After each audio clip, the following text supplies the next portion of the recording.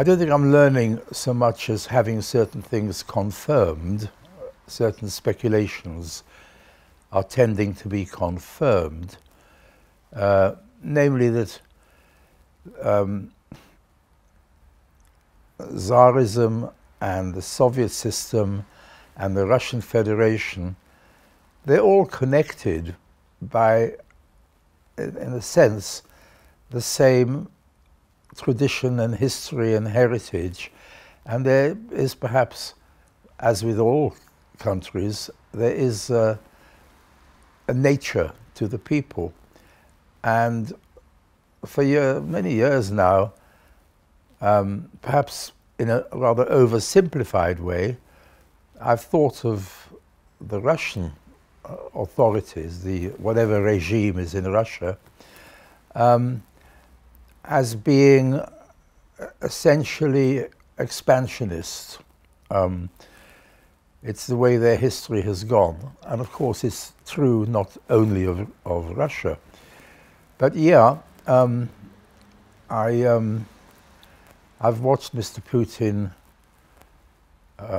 for so many years now, and I was never warm towards what vibes he gave out. But nowadays, I find him truly alarming. And I don't honestly know how one deals with a situation like this, because the history I grew up with, it hadn't really changed. You know, I was making judgments about the way of the world when Queen Victoria was on the throne, and earlier. Once we got to 1945, and there was the prospect of existential annihilation, it was clear to everybody that the response that one made towards an aggressive act by this country or that country has to be measured in a different way now.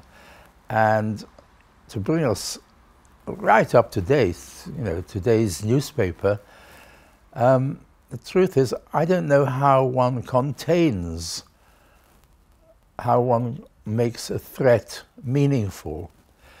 You know, we talk, my friends and I, and Sabrina and I, even just at breakfast, we're wondering whether the people around Mr. Putin will turn on him as they find that their lifestyle is under threat. But the truth of the matter is, I feel like Trigorin in Seagull, who has a long speech in which he complains about the fact that because he's written certain work, you know, fiction and plays, people turn to him and say, tell us about this and tell us about that. And he is sort of bewildered and resentful. He says, how the hell do I deal with that? You know, I'm a writer. I'm not a diplomat. I'm not a politician. I'm not a soldier. So I do feel outside the circle of action. I feel like an observer.